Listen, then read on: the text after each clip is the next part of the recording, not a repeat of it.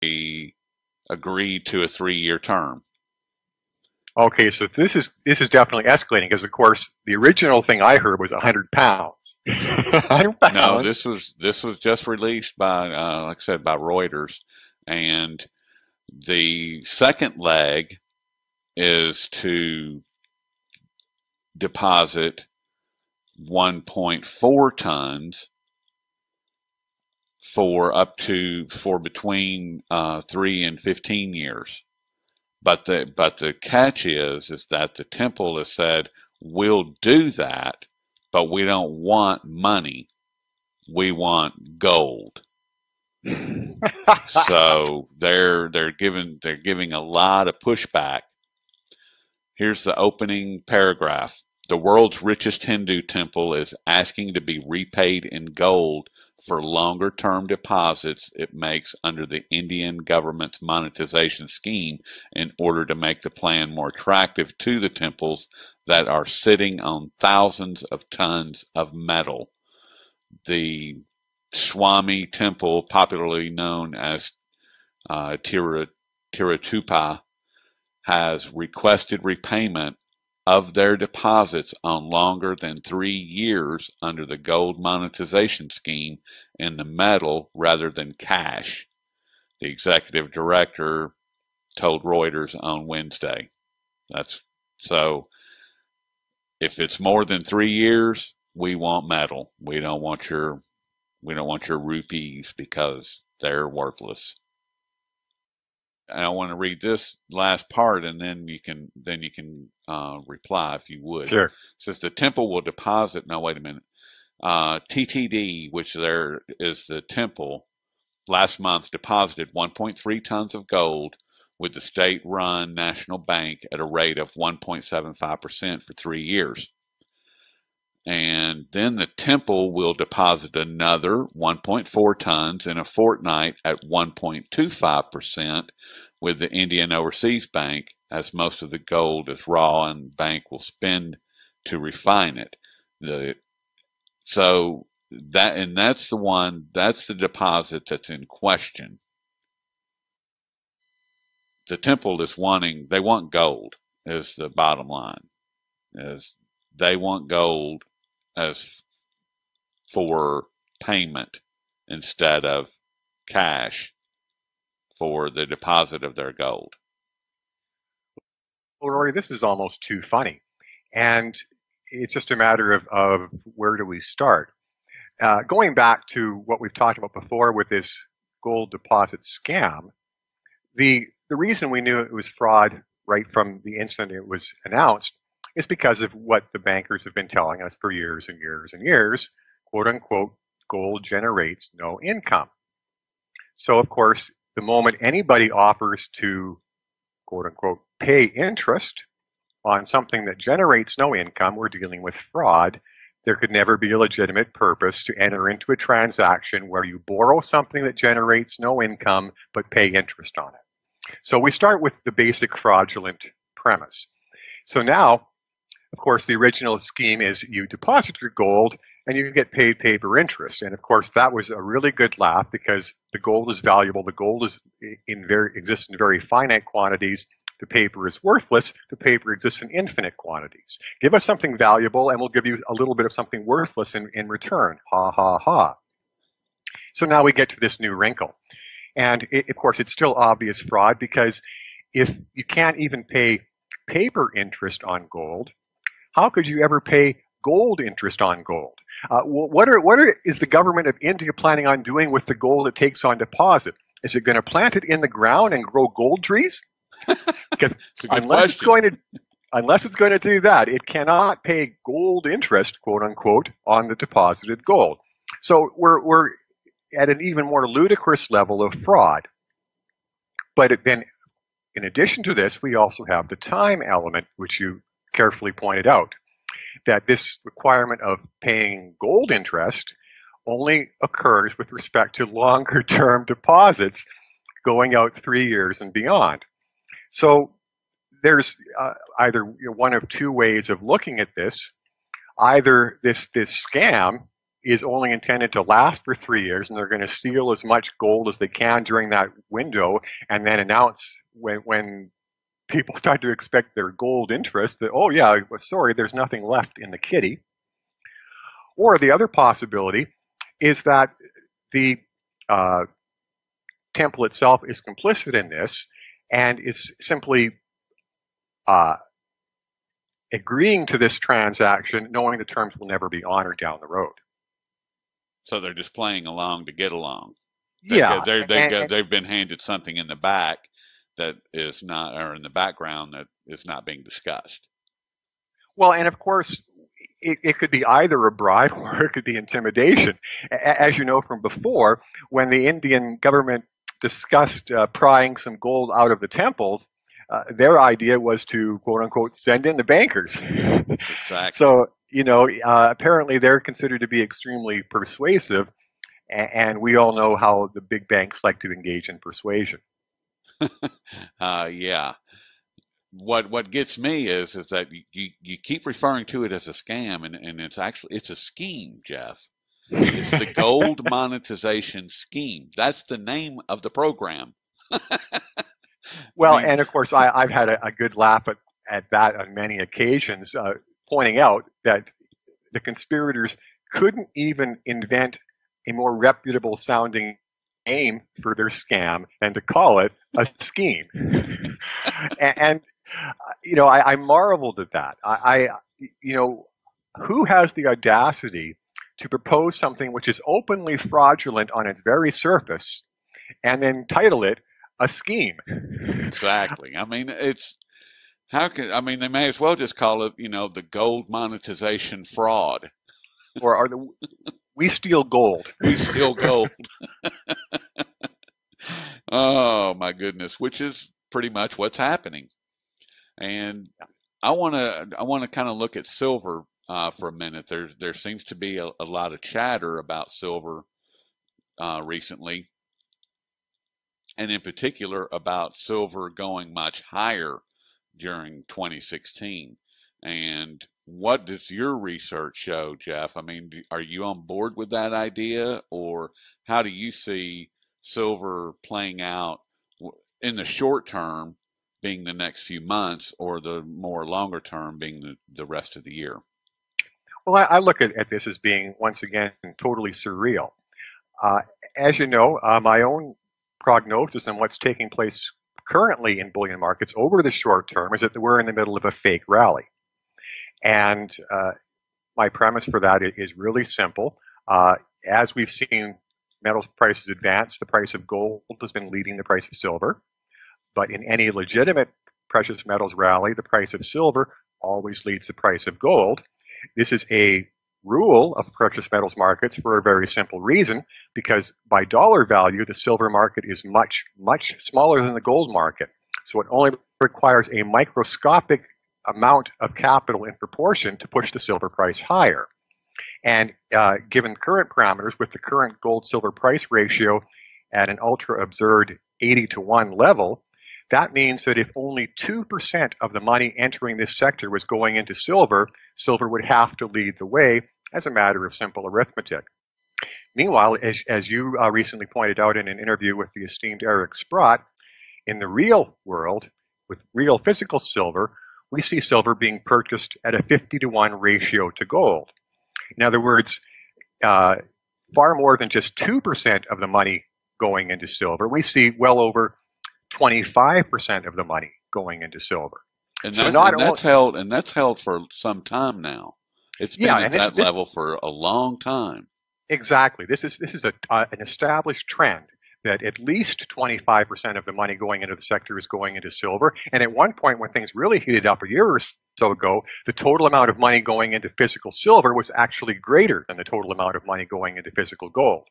So when we see the bankers' fraudulent paper markets and we're told gold is leading the way, implying that less than 2% of the money entering that sector is going into silver, I say that's obvious fraud. And of course, the motive for the fraud is, as your audience probably remembers from our prior chats, I'm convinced that the next crash is nearly upon us. And the last thing the bankers want to do is to allow gold and silver to be seen as a safe haven. So those markets will be crashed with everything else. Now, However, are we seeing that today? Because I mean, they're hitting gold and silver have been hit pretty substantially. I mean, gold is currently down almost $24, which is close to 2%, and then silver is down over 60 cents an ounce, which is about 4%. I pondered that question when I looked at metals prices this morning, and my internal answer was I don't know. And it's simply a matter of we can't judge off of one day. It is definitely a possibility that this minute rally we've seen is going to be the high point for metals prices, and then they're going to launch their crash. As I was going to add a minute ago, the reason it's important to march metals prices higher over the short term, even though they're planning on crashing them, is because of that fact. If you want to crash metals prices, but they're already at bargain basement levels, then you have to march them up a bit first if you want to give them a really good crash. So it's take them up so you can push them down even harder and faster. And maybe that harder and faster push down is starting today. My sense is that it's still a little premature. My sense is this will be a false takedown, if you will, and then we'll see metals prices quickly bounce up again and resume their pseudo rally. And the actual takedown will occur a few weeks further down the road. But here, I mean, this is getting into the realm of speculation. It's certainly a possibility that the takedown could have started today, but I suspect a more likely time frame would be about 4 to 6 weeks from now. Now, what is that based on? Well, my anticipation for the next crash itself is sometime between April and June. The crash in metals prices could occur slightly prior to that, so that the sheep in markets are able to see gold and silver falling first, and then right after that everything falls, or the crashes could occur concurrently and just everything goes down together. Either one of those scenarios would suit the bankers' agenda. So if they want the metals prices to go down slightly ahead of the overall crash, then that could be what we're seeing today. But I think it suits their plans equally to have everything go down together, because then they don't have to explain why metals prices are going down. Instead, they can just wait for the panic and then invent any old reason they want when people have stopped thinking. Okay, that makes sense. And so you see this being tied to all of the commodities market, the equities markets. What are you referencing there as far as the bigger crash? Of course, precious metals are commodities themselves. Right. And what we've seen in this bubble and crash cycle, which is different from the bubble and crash cycle of 2001 to 2008, is that in that previous cycle, we saw commodities prices entering a spiral just before the crash began. What we've seen in this bubble and crash cycle is, if you go back to 2011, we had commodity markets heating up again, and left alone, they would have gone into an even greater spiral because, of course, as we know, the money printing has been far more extreme and excessive in this bubble and crash cycle. It's the money printing that creates inflation, and of course, that inflation is supposed to translate directly into the prices of hard assets.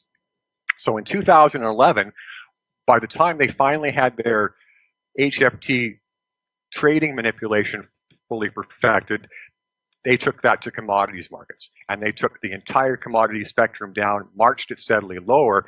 And in fact, I wrote a prior piece on that where we can see all commodity markets moving upward in a trend up to 2011. And then even while we're supposedly being told that our economies are quote unquote recovering, we see all the commodity markets being marched downward for no valid fundamental reason. It simply was because suppressing the commodity prices not only helps to hide the general inflation trend, but suppressing the prices themselves reduces actual inflation, since these commodities are inputs into all of our manufacturing. Of course, they suppress the price of commodity inputs, and as we also know, wages are being suppressed. In real dollars, wages keep going lower and lower. So if you manipulate input prices lower, and if you manipulate wages lower, then the price for finished goods is also much lower than it would be legitimately. So this is another way to hide inflation, is by artificially reducing the price of finished goods through this extreme campaign of manipulation. when Dave and I interviewed Dr. Paul Craig Roberts, he was saying that John Williams over at Shadow Stats is reporting uh, inflation at about 8.4%, which is a far cry from the 2% or less that we are fed. Personally, I But what you think that it's even higher than that. I mean, I know that his model looks at everything, whereas I'm just looking at the things that are in my house, and the things that are in my house seem to be on a slightly higher trend than 8.4%. well, let me address that from two different perspectives. First of all, there's of course one other manipulation factor which enters into this equation, which I didn't discuss earlier, and that's the manipulation of currencies. So, of course, in your case, it's a positive variable. The US dollar has been manipulated to an ultra extreme level, and that's another way of suppressing inflation within the US economy. You know, make your currency ridiculously overpriced, and then everything else looks cheaper in comparison. So, from that perspective, I would say, well, put your faith in John Williams' numbers. But of course, what it means for people in Canada, where I am, and elsewhere in the West, is that inflation is much worse because our currencies are taking on the chin, falling and have fallen at a precipitous rate, and thus definitely inflation outside of the U.S. is far, far above that 8.4% level. But let me also address one other somewhat smaller point with respect to John Williams' work. And of course, once again, we both know he's a scrupulously honest individual, so there's no possible question at all of him fudging numbers. Exactly. But at the same time, I see a slight bias in his work, a totally inadvertent bias, and it's simply because of the fact that his methodology is to always calculate statistics in the same way they've always been calculated. That's how he produces his own consistency. And of course, that's part of the reason his work is valid.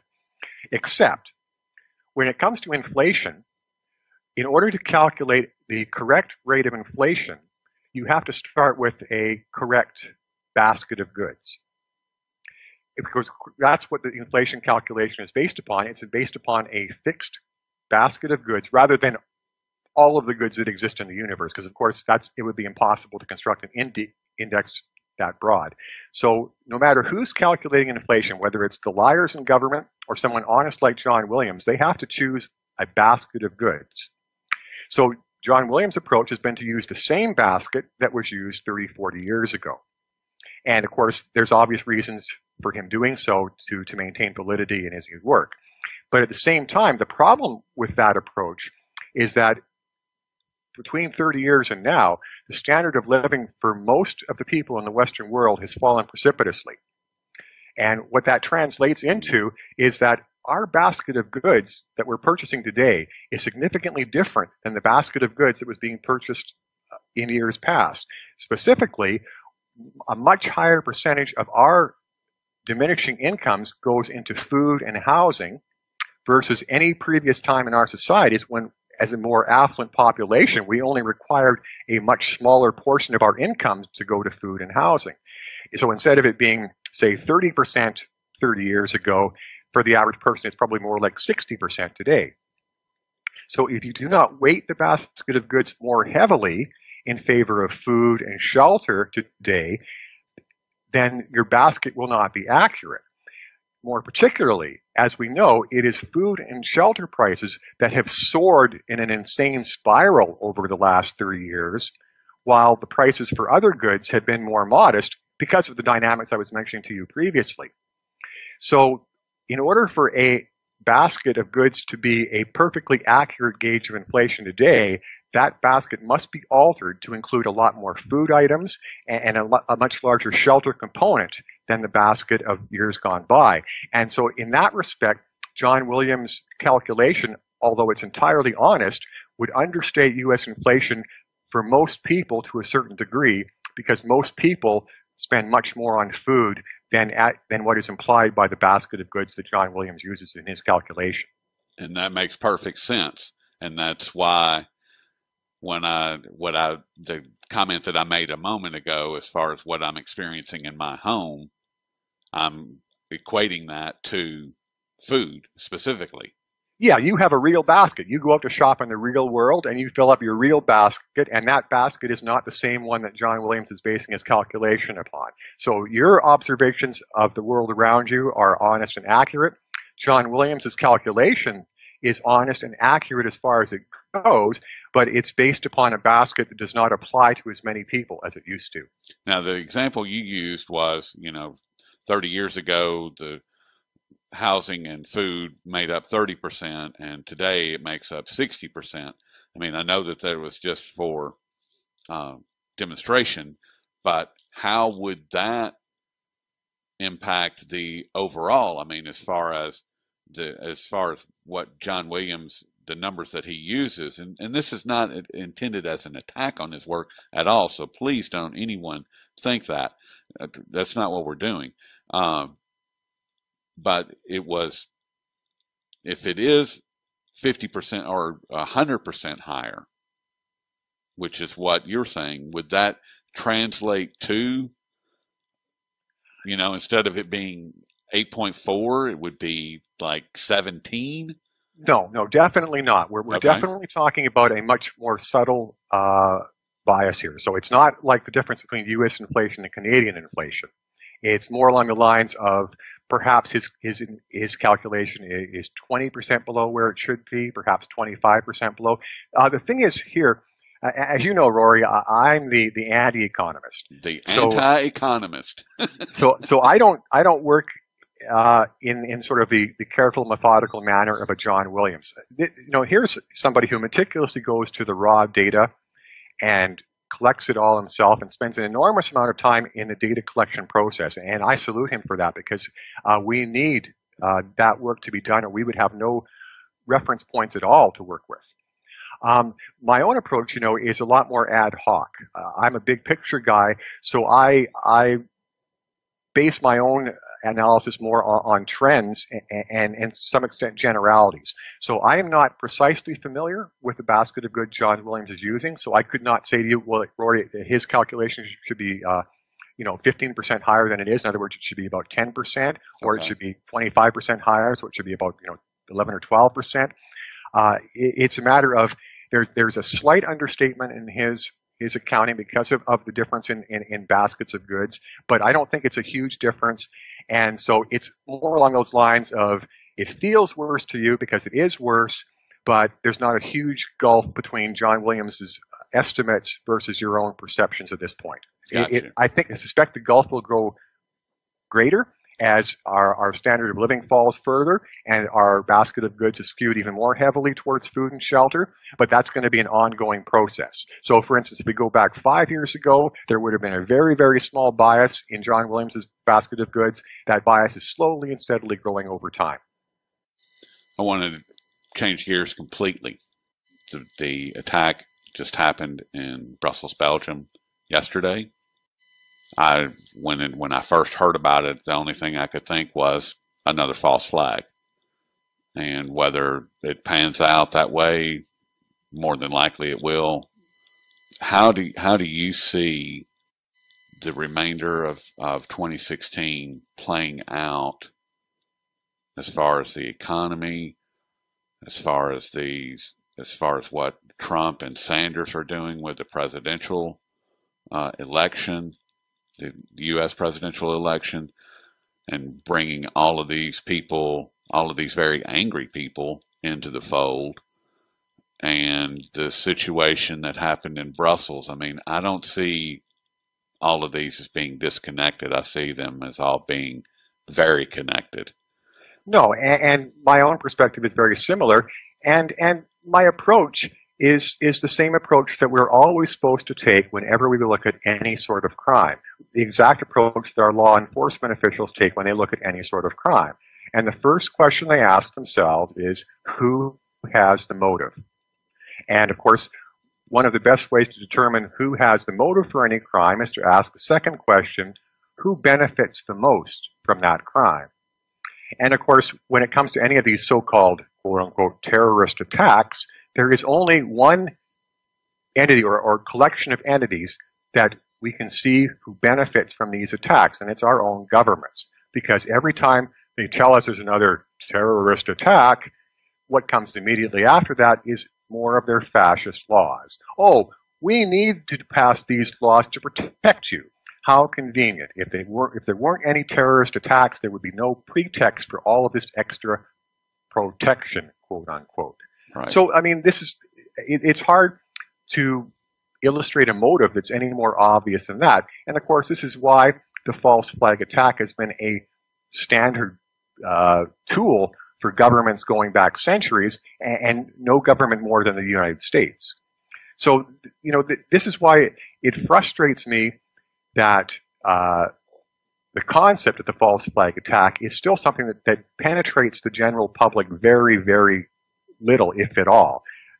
There's such an obvious reason for governments to engage in this sort of heinous deceptive behavior. It's happened over and over again throughout history. Why aren't people looking at it today? Well, of course, we can answer that in one word: brainwashing. There you have it. Now, are we setting the table for the cover-up of the collapse? Is that what we're seeing with Paris just a few months ago, and now Brussels, which Paris was obviously, and I have to say, anytime that I hear the word ISIS, the first thing that I think is CIA, because who created ISIS? Who funds, trains, and arms ISIS? The CIA, period. It's well documented. And so when I hear that, it's like, okay. And like I said, Paris, and now Belgium, a little bit bigger. And I personally believe that something else, even slightly larger, is coming within the next 60 to 90 days, which has been about that same time frame since Paris happened. And that we're building toward these criminals to unleash something much larger in order to cover up the actual crime of collapsing the system. I certainly agree with what you're saying and fear what you're saying. But let me just add a little bit to what you were saying about ISIS, because it's more than just a matter of this large and mounting pile of evidence that shows that ISIS was a deliberate construction of the U.S. government. What we're seeing here is the repetition of a pattern. And all we have to do is go back to Afghanistan, go back 30 years to when the Soviet Union originally invaded Afghanistan, at which time the CIA created the Mujahideen to act as freedom fighters, quote unquote, and guerrilla fighters against the Russians. Because, of course, when you carry out terrorist attacks against the Russians, you're not a terrorist, you're a freedom fighter. So the war in Russia ends, and then all of a sudden, the Mujahideen are rebranded as, quote unquote, Al Qaeda. Well, they were on the CIA payroll right up to the day they became Al Qaeda. Is there any reason for us to expect they left the payroll? Well, of course not, given that they performed an incredibly useful function for the U.S. government, which people know today as 9/11. So what we're seeing here is an exact duplication of that pattern. We know that the original funding of these thugs and mercenaries came from the U.S. government. We see the pattern that's led from that point. Originally, they were once again freedom fighters. They were freedom fighters when they were in Libya. And originally, they were even supposed to be freedom fighters when they were in Syria. And then at some rather nebulous point, all of a sudden, they're the enemy again. And it's the exact same Mujahideen to Al Qaeda transformation we saw in the previous cycle, except it's a little bit muddier.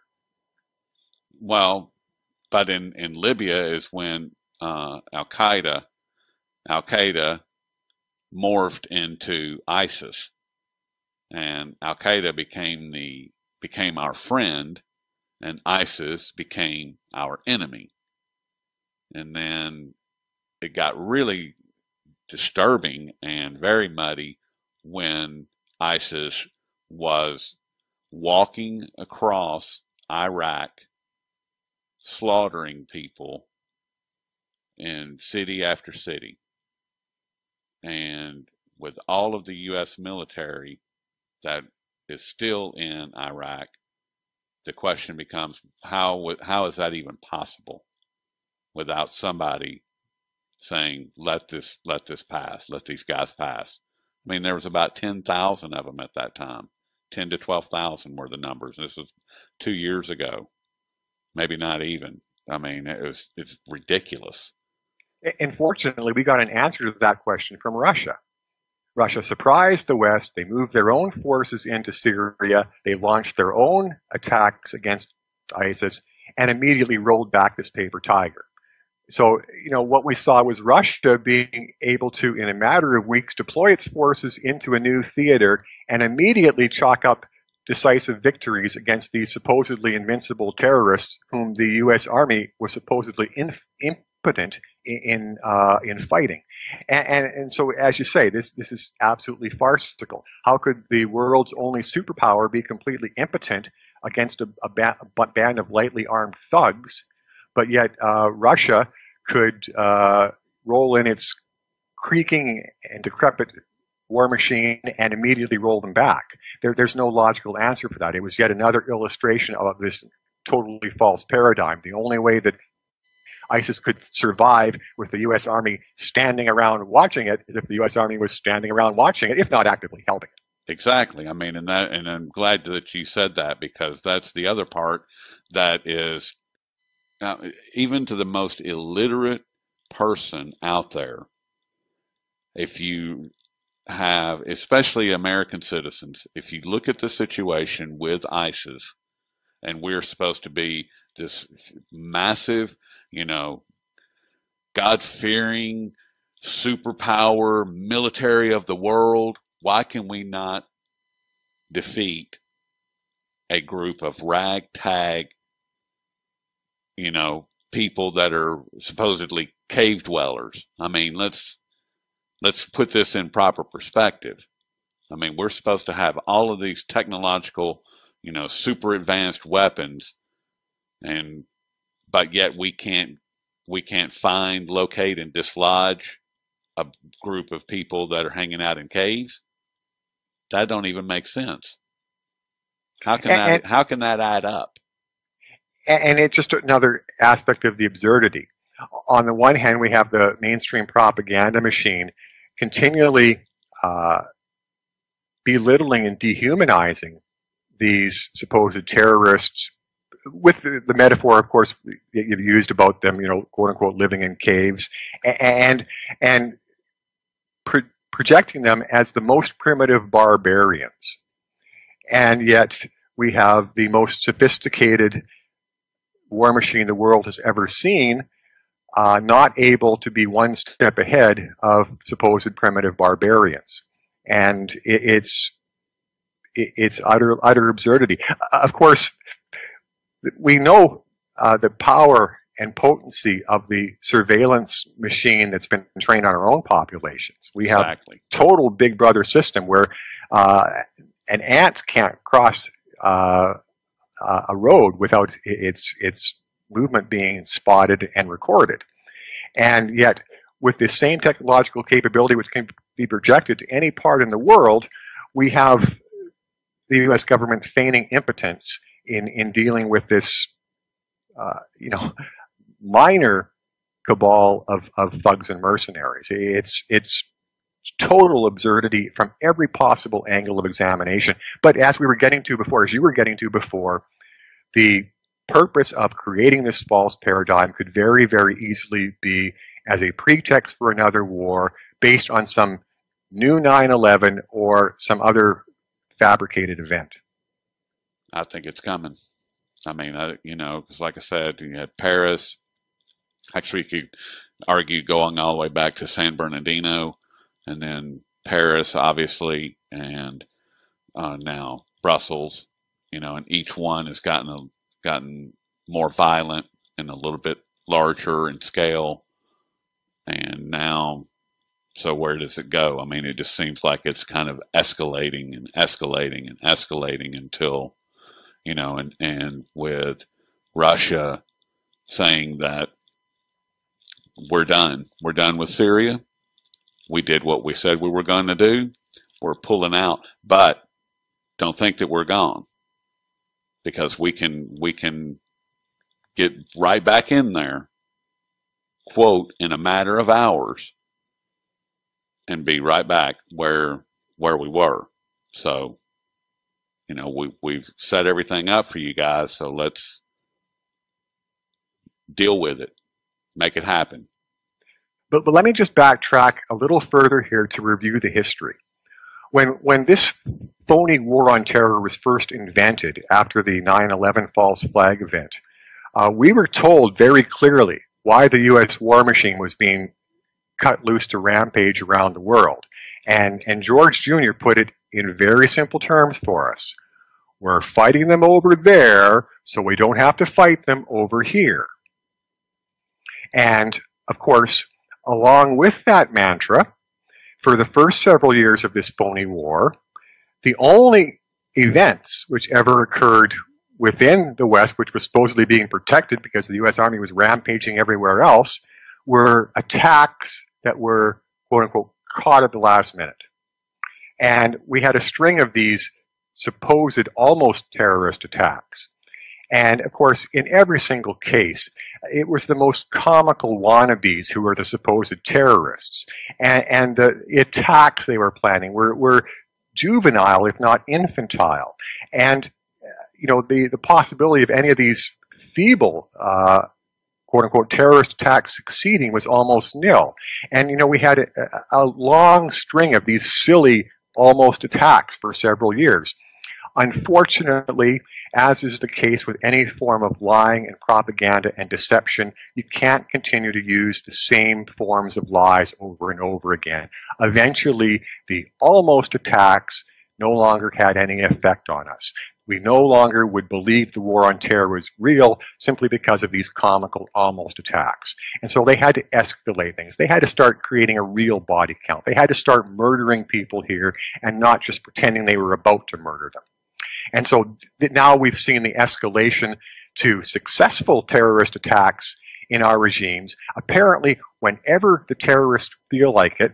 And then, of course, we have to ask ourselves the question, why were we ever fighting them over there, quote unquote, if we couldn't stop them from coming over here, quote unquote? All we would accomplish by dropping bombs on the heads of millions and millions of Muslims again and again and again is to make them angry. And this brings us to the other aspect of fighting any form of terrorism. If you want to be successful against terrorism, you treat it as a crime and you use the police against the terrorists in order to engage in surgical strike enforcement. Because that's the way the police work. The police don't drop bombs. Right. If you want to create terrorism, you turn the army loose against it because the army, by definition, is not capable of that sort of surgical correction of problems. They do drop bombs. And so if you turn the army loose against quote-unquote terrorism, the only possible outcome is more terrorism. So the moment that our corrupt governments announced that they were going to exclusively treat terrorism as a military matter and exclusively use their armies to combat it, with the police in a subordinate role, we knew that the goal of these corrupt regimes was not to stop terrorism, it was to create terrorism. So the war on terror was, in fact, the war to create terror. Correct. I mean, that's, and seeing once again, I want to go back to what Trump and Sanders are doing, and in particular Donald Trump. Love him, hate him, doesn't matter to me. Vote for him, don't vote for him. I really don't care. What I'm concerned with is what he's saying. And what he is saying is we need to stop this. We need to get a handle on this war on terror. We need to get a handle on at home. We need to get a handle on our base, on the United States, and forget this other stuff. And we need to talk to Putin, and we need to talk to these other world leaders, and not just drop bombs on them. I mean, so I think that plays into the escalation of what we're seeing right now. Because if my theory holds any water, then they're going to have to speed up their timelines. And a lot of people are saying that we're not going to get to the 2016 election. And how do you feel about that? I mean, are you seeing or hearing anything along those lines or reading anything along those lines? Well, first, with respect to Donald Trump, I totally understand your own perspective, and my perspective is very similar. But let me express it in a slightly different way. Most of your audience will be familiar with the fable of the emperor's new clothes. And it's the fable about a vain and corrupt emperor who gets his, the finest tailor in the kingdom to supposedly weave him the finest suit of clothes. But in fact, there are no clothes. The emperor walks out naked in front of his people. And while all of the sycophants in the population are applauding the emperor's new clothes, one little boy stands up and shouts out, "The emperor is wearing no clothes," and only then do the sycophants acknowledge what they're actually seeing with their own eyes. Donald Trump is that little boy. Donald Trump is continually standing up and shouting, "The emperor is wearing no clothes." And he did it with regard to U.S. corruption. He's done it with respect to the phony war on terror. I was shocked to see another headline today. Donald Trump is saying the U.S. doesn't have any gold in Fort Knox. So once again, this is the boy shouting, "The emperor has no clothes." He's not saying anything we don't know. It's just that for once, somebody who people will actually listen to is saying it. Exactly. And so he performs a very useful function in that respect, whether or not he's been corrupted, whether or not, or regardless of what he would actually do if when he gets elected. At the moment, he is the little boy who's pointing out all of these things that no one else will say, even though it's patently obvious. And sorry, so getting back to your general suggestion of what's coming, yeah, I don't see any reason not to look at that as the probable course of events, because of course when we combine this with the fact that there is an economic crash that's coming, it's coming very soon. The banksters need to reset our economy so that they can start the next bubble and crash cycle. We have everything lined up to expect some sort of large exogenous event, whether it's going to be a terrorist false flag attack, whether it's going to be some new plague unleashed upon us. It's going to cause massive disruption in our economies.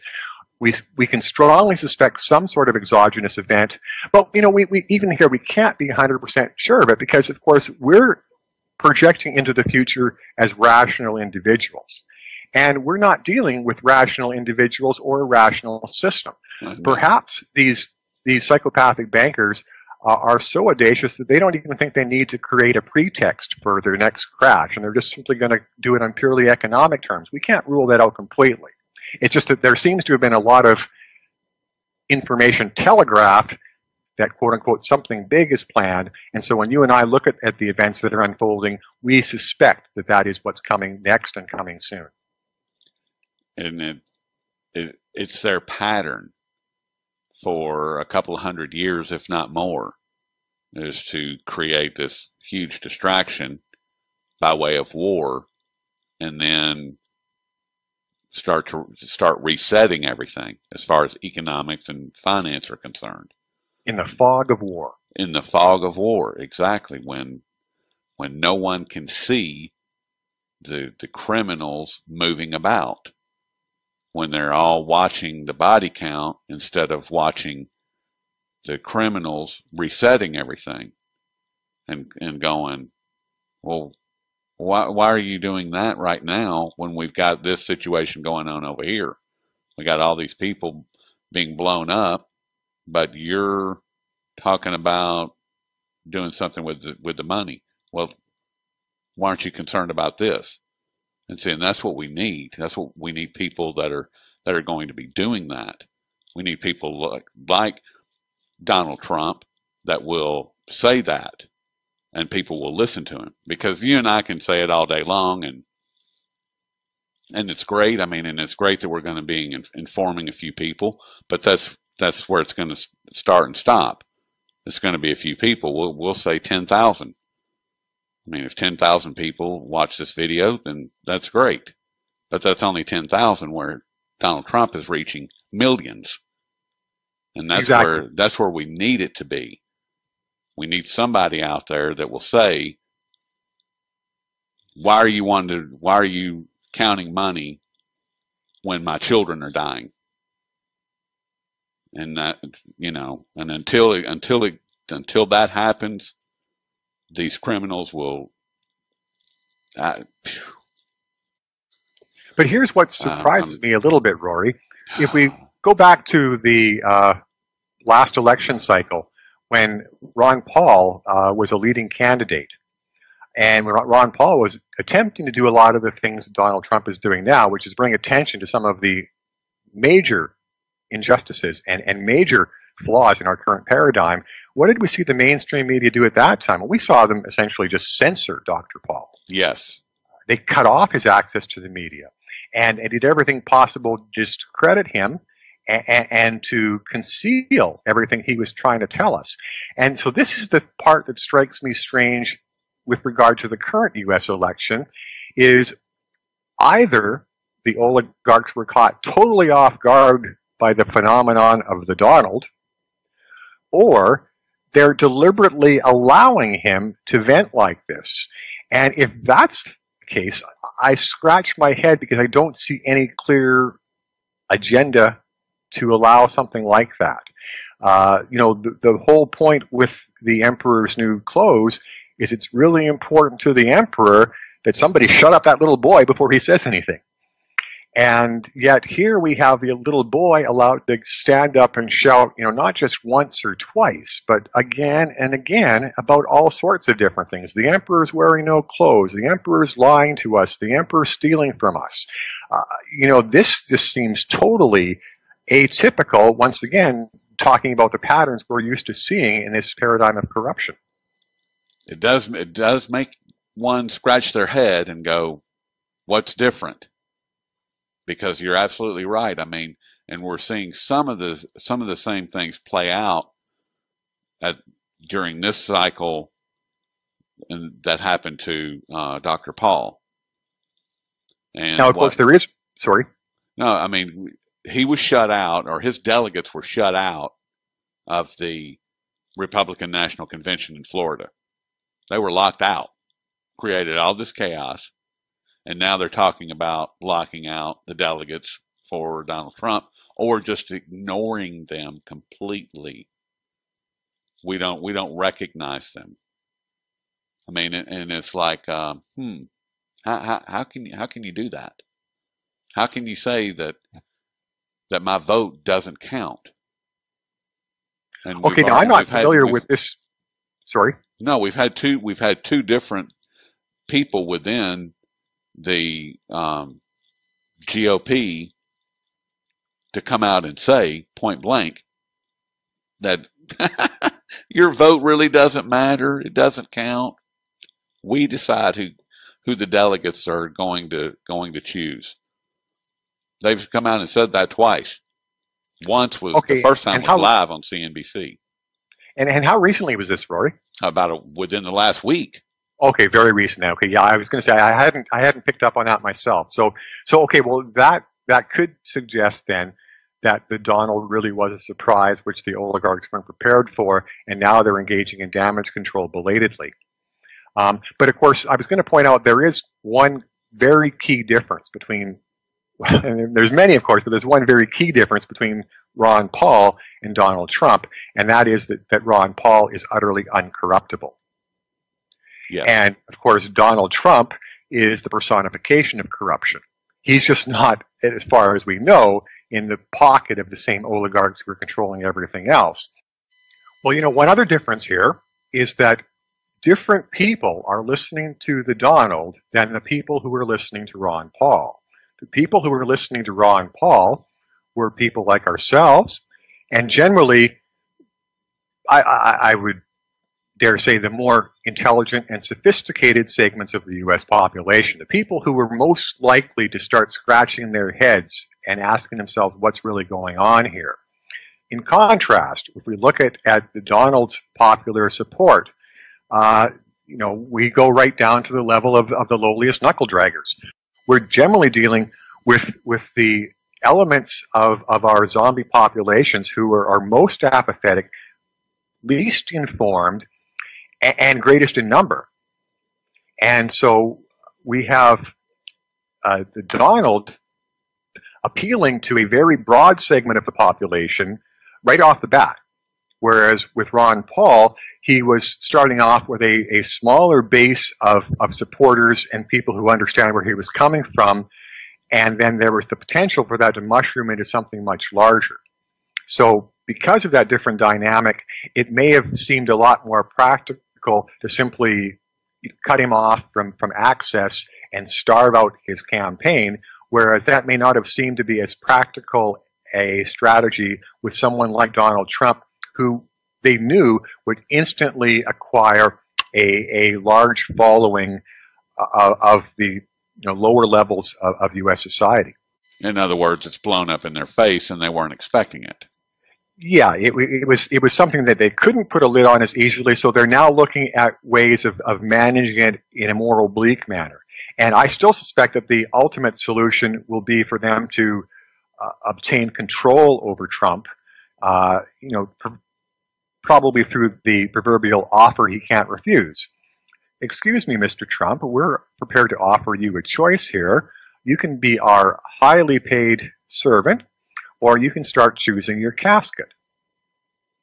Oh, that's kind of the agreement that we believe that was made to Tsipras, the Prime Minister of Greece. Exactly.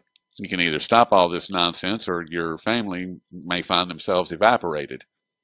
And they managed to do it with Tsipras when we were dealing with somebody who we thought was uncorruptible. In the case of Donald Trump, we're dealing with let's make a deal.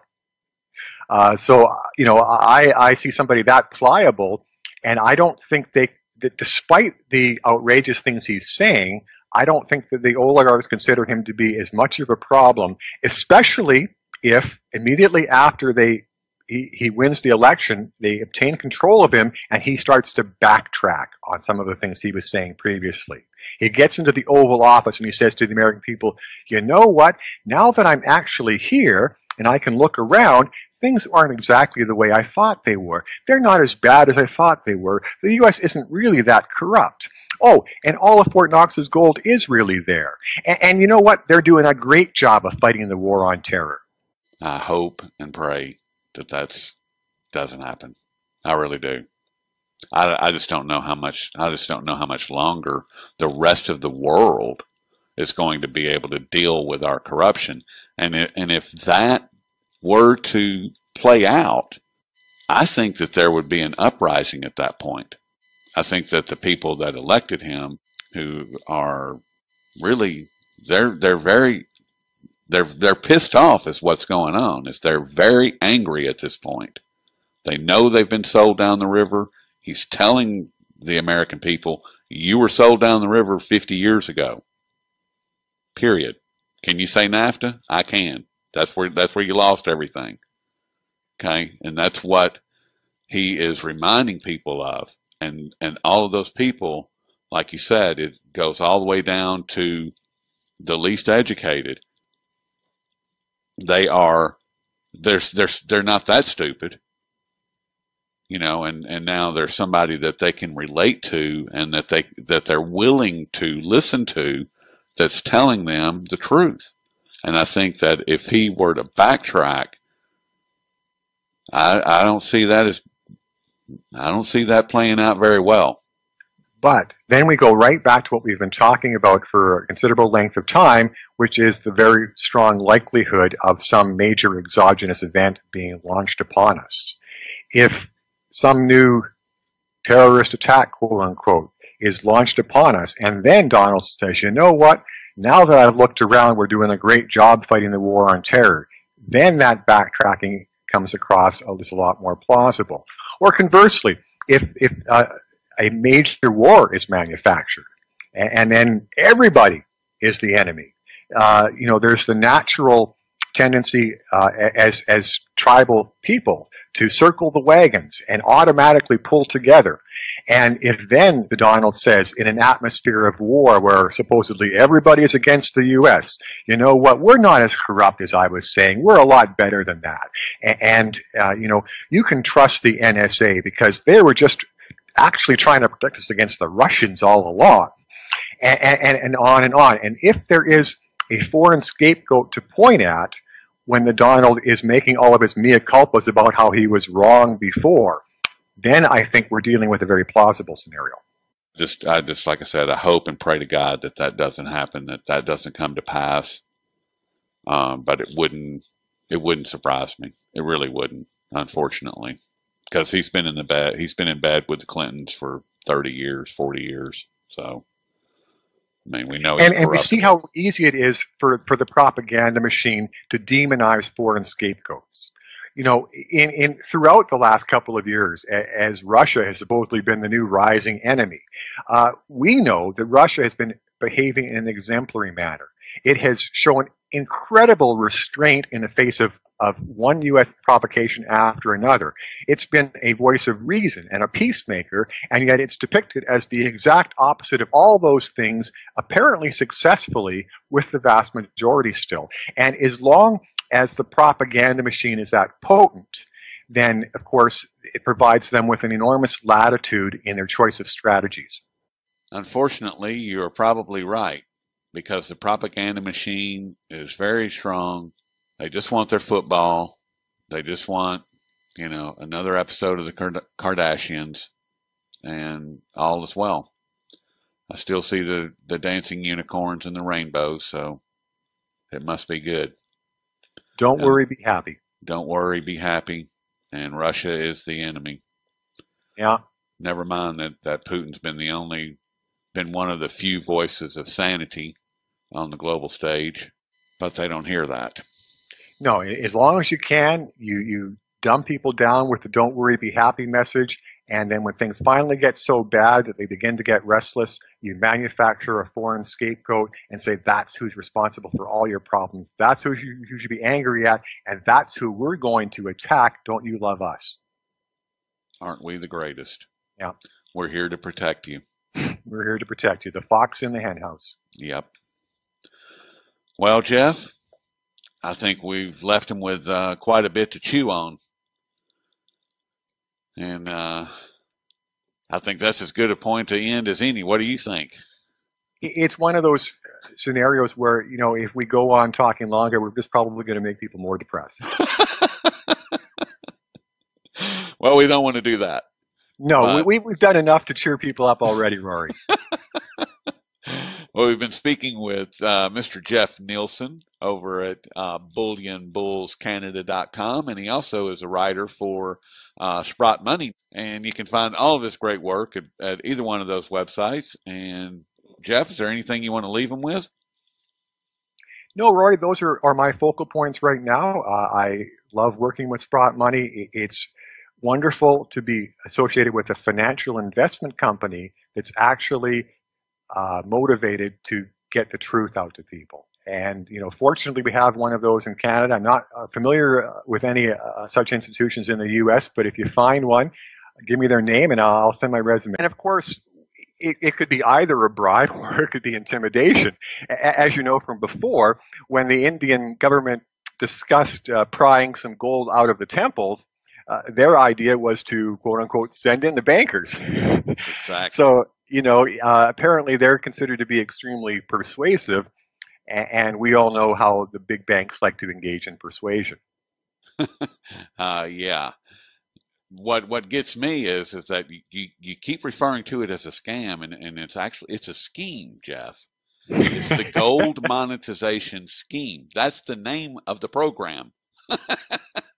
Well, and of course, I've had a good laugh at that on many occasions, pointing out that the conspirators couldn't even invent a more reputable sounding name for their scam than to call it a scheme. And you know, I marveled at that. You know, who has the audacity to propose something which is openly fraudulent on its very surface and then title it a scheme? Exactly. I mean, How can, I mean, they may as well just call it, the gold monetization fraud. Or are the we steal gold? We steal gold. Oh my goodness, which is pretty much what's happening. And I want to kind of look at silver for a minute. There seems to be a lot of chatter about silver recently, and in particular about silver going much higher during 2016. And what does your research show, Jeff? I mean, are you on board with that idea, or how do you see silver playing out in the short term, being the next few months, or the more longer term being the rest of the year? Well, I look at this as being, once again, totally surreal. Uh, as you know, my own prognosis on what's taking place currently in bullion markets over the short term is that we're in the middle of a fake rally. And my premise for that is really simple. As we've seen metals prices advance, the price of gold has been leading the price of silver. But in any legitimate precious metals rally, the price of silver always leads the price of gold. This is a rule of precious metals markets for a very simple reason, because by dollar value, the silver market is much, much smaller than the gold market. So it only requires a microscopic amount of capital in proportion to push the silver price higher. And given current parameters, with the current gold-silver price ratio at an ultra-absurd 80-to-1 level, that means that if only 2% of the money entering this sector was going into silver, silver would have to lead the way as a matter of simple arithmetic. Meanwhile, as you recently pointed out in an interview with the esteemed Eric Sprott, in the real world, with real physical silver, we see silver being purchased at a 50-to-1 ratio to gold. In other words, far more than just 2% of the money going into silver. We see well over 25% of the money going into silver. And So that not and only, that's held for some time now. It's yeah, been at and that level for a long time.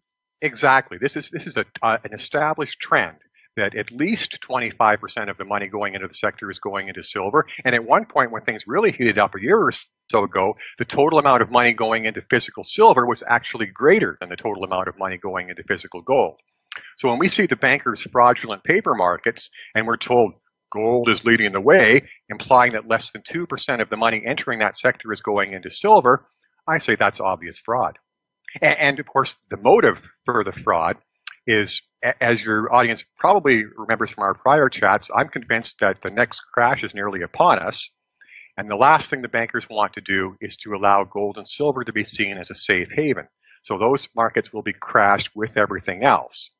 Now, However, are we seeing that today? Because I mean, they're hitting gold and silver have been hit pretty substantially. I mean, gold is currently down almost $24, which is close to 2%, and then silver is down over 60 cents an ounce, which is about 4%. I pondered that question when I looked at metals prices this morning, and my internal answer was I don't know. And it's simply a matter of we can't judge off of one day. It is definitely a possibility that this minute rally we've seen is going to be the high point for metals prices, and then they're going to launch their crash. As I was going to add a minute ago, the reason it's important to march metals prices higher over the short term, even though they're planning on crashing them, is because of that fact. If you want to crash metals prices, but they're already at bargain basement levels, then you have to march them up a bit first if you want to give them a really good crash. So it's take them up so you can push them down even harder and faster. And maybe that harder and faster push down is starting today. My sense is that it's still a little premature. My sense is this will be a false takedown. Well, Rory, this is almost too funny. And it's just a matter of where do we start. Going back to what we've talked about before with this gold deposit scam, the reason we knew it was fraud right from the instant it was announced is because of what the bankers have been telling us for years and years and years. Quote unquote, gold generates no income. So of course, the moment anybody offers to quote unquote pay interest on something that generates no income, we're dealing with fraud. there could never be a legitimate purpose to enter into a transaction where you borrow something that generates no income but pay interest on it. So we start with the basic fraudulent premise. So now, of course, the original scheme is you deposit your gold and you get paid paper interest. And of course, that was a really good laugh because the gold is valuable. The gold exists in very finite quantities. The paper is worthless. The paper exists in infinite quantities. Give us something valuable and we'll give you a little bit of something worthless in return. Ha, ha, ha. So now we get to this new wrinkle. And of course, it's still obvious fraud because if you can't even pay paper interest on gold, how could you ever pay gold interest on gold? What is the government of India planning on doing with the gold it takes on deposit? Is it going to plant it in the ground and grow gold trees? Because unless it's going to do that, it cannot pay gold interest, quote unquote, on the deposited gold. So we're at an even more ludicrous level of fraud. But then, in addition to this, we also have the time element, which you carefully pointed out, that this requirement of paying gold interest only occurs with respect to longer term deposits going out 3 years and beyond. So there's either one of two ways of looking at this. Either this scam is only intended to last for 3 years and they're going to steal as much gold as they can during that window and then announce when people start to expect their gold interest that, oh yeah, sorry, there's nothing left in the kitty. Or the other possibility is that the temple itself is complicit in this and is simply agreeing to this transaction, knowing the terms will never be honored down the road. So they're just playing along to get along. Yeah. They've been handed something in the back that is not, or in the background that is not being discussed. Well, if you will, and then we'll see metals prices quickly bounce up again and resume their pseudo rally. And the actual takedown will occur a few weeks further down the road. But here, I mean, this is getting into the realm of speculation. It's certainly a possibility that the takedown could have started today, but I suspect a more likely time frame would be about 4 to 6 weeks from now. Now, what is that based on? Well, my anticipation for the next crash itself is sometime between April and June. The crash in metals prices could occur slightly prior to that, so that the sheep in markets are able to see gold and silver falling first, and then right after that everything falls, or the crashes could occur concurrently and just everything goes down together. Either one of those scenarios would suit the bankers' agenda. So if they want the metals prices to go down slightly ahead of the overall crash, then that could be what we're seeing today. But I think it suits their plans equally to have everything go down together, because then they don't have to explain why metals prices are going down. Instead, they can just wait for the panic and then invent any old reason they want when people have stopped thinking. Okay, that makes sense. And so you see this being tied to all of the commodities market, the equities markets. What are you referencing there as far as the bigger crash? Of course, precious metals are commodities themselves. Right. And what we've seen in this bubble and crash cycle, which is different from the bubble and crash cycle of 2001 to 2008, is that in that previous cycle, we saw commodities prices entering a spiral just before the crash began.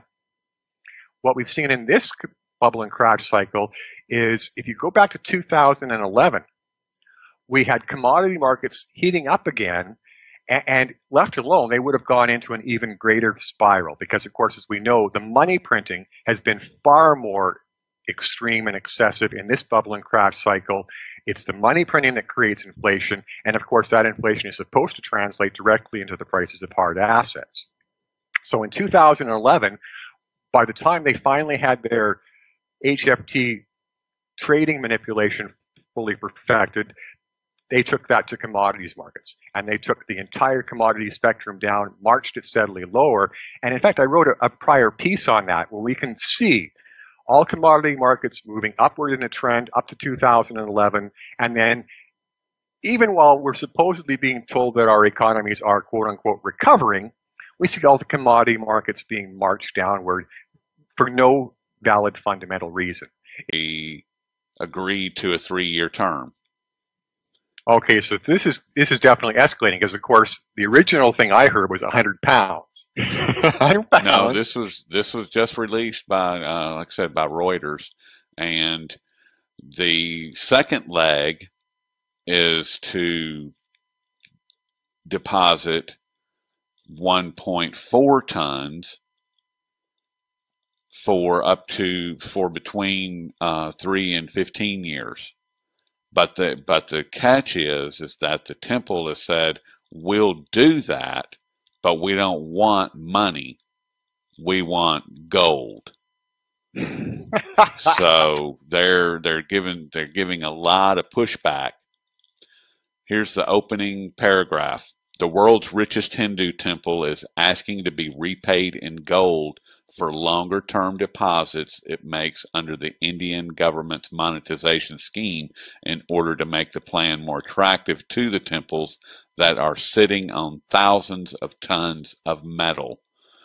The Swami temple, popularly known as Tiruthupa, has requested repayment of their deposits on longer than 3 years under the gold monetization scheme in the metal rather than cash, the executive director told Reuters on Wednesday. So if it's more than 3 years, we want metal. We don't want your rupees because they're worthless.